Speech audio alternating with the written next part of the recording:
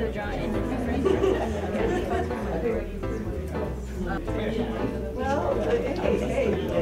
We want to consider like color and maybe, yeah, so especially when we do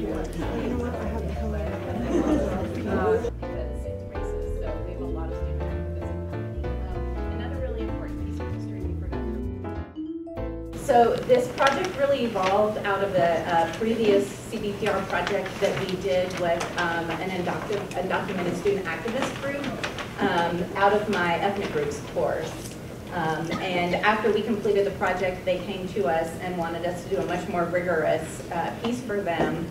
And so we developed, we designed a research project with them in which they are part of the research team. They have been trained, they're CIPI certified, they're co-researchers, and we really have heavily relied on them the entire time. Like, what is your research question?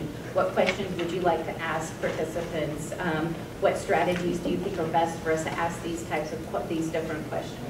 So along the way, we've talked about some of our values and our resources, and some of our values are inclusive, access to education, social justice, and really that our community members, the community that we're serving, which is undocumented students, they are actually the experts, right, of their lived experiences. They know the resources they need, they know the barriers that they face to accessing resources, and so we've really relied on them to help us design the project. The really important are the objectives. What the students want are for us to help them identify the disparities in awareness. Students see barriers to resources. What do faculty and staff see?